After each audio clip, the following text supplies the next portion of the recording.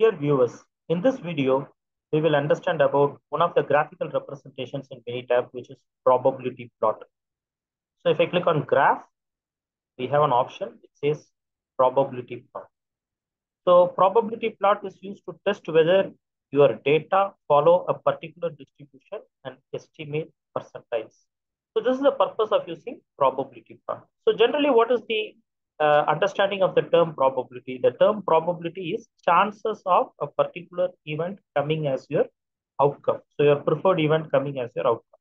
So here I have a column of data where I have response time of an engine to move from 0 to 100 kilometers. So there is an automobile company, and the company is measuring the time it takes for their car to move from 0 kilometers to 100 kilometers, and that is measured in seconds. So that's the response time. And another set of data that I have is the life of an electronic component in a home appliances device like a television. So inside the television, there is an electronic component. And what is the life of that electronic component? If it is being used, how many hours that electronic component works? So that's the second data that I have. So now what we are going to do is we are going to see whether my data follows normal distribution. There is a first thing that I'm going to check. So I click on graph, I click on probability plot.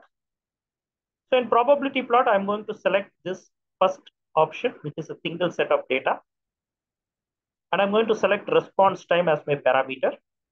And if I click on distribution, here I have a lot of distributions for which I can check the probability. However, I have decided to check whether this data is normal. So I selected this data as normal. Now my engine design is in such a way that it should take about 30 seconds for the vehicle to move from 0 to 100 kilometers. So if I wanted to check whether this particular data follows the expected average time, then I can enter 30 in my mean.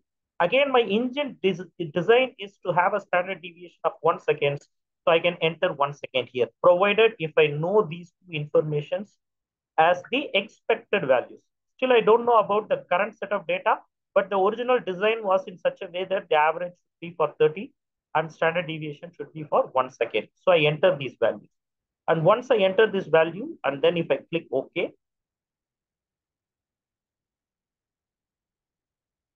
you will understand that the data is normal because the p-value is greater than 0.05. The data is normal. However, there is a lot of deviations that you see, right, from the expected line. And that deviation is because there could be a difference in the mean and standard deviation. So that is why when we do a probability test, to especially check the distribution, it is better to keep these values blank because the first thing that we want to understand is whether the data follows normal distribution. Later on, we can check what is the average and what is the standard deviation. So now if I remove these values and again, if I click on OK, you will be surprised to see the increase in the p-value. Why? Because now we are not checking whether the average and standard deviation follows a particular expected value. Instead, we kept those two columns blank, and then the result that we got is p-value is, that is a probability value is greater than 0.05. In fact, it is 0.666, and AD value, Anderson-Darling value is also 0.266. So with these values, we can conclude that yes, this data is normally distributed. Why we need to understand about the distribution and confirm whether this data is normally distributed? Because many of our statistical analysis that we will do have an underlying assumption that the data comes from a normal distribution. If the data is not normally distributed, many of the statistical applications like your one sample t-test, two sample t-test, ANOVA, these kind of tests cannot be performed in a data which is not normally distributed. So checking normality then becomes very, very important. It's a prerequisite for us to do some of the statistical analysis. Now let me minimize this data for a minute and let's focus on the second set of data. The second set of data that we have is the hour, that is the life of electronic components in a home appliances product like a TV. So the life is measured in terms of hours. So now if I click on graph, if I click on probability plot, and again I select this first option and I click OK. This time I select hour. The distribution is going to remain normal. I'm going to keep my mean and standard deviation columns blank. And if I click OK, I get a answer from MINITAB in terms of the probability value.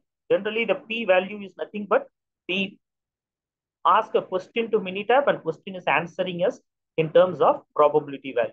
So the p-value this time is less than 0.005. That means definitely less than 0.05. And what does that mean? That means this data is not normally distributed. Okay, that's fine. Now we need to understand, okay, if it is not normally distributed, what could be the actual distribution? So in MINITAB, there is an option to check this data against 16 different distributions, which is a standard option that MINITAB provides. But here, what we can also do is I press Control E, which is a shortcut key to take you to the previous screen. So I can go to distributions and then choose, okay, this is not normally distributed, but do I have any idea about what could be the distribution? So in this scenario, I have an understanding that because this is life of a product, definitely it's not going to be normally distributed because we will have a minimum life expectancy and our R&D team will work towards how that minimum life expectancy of that electronic device can be achieved. But on the other side, if the device works for a longer period, if I want to take a very simple example, today if I buy an LED bulb to my house, the shopkeeper gives me a reliability of 1 year. So if it fails within 365 days, you can get it replaced free of cost. So the R&D team will focus on how we will ensure that the product is not going to fail within 365 days.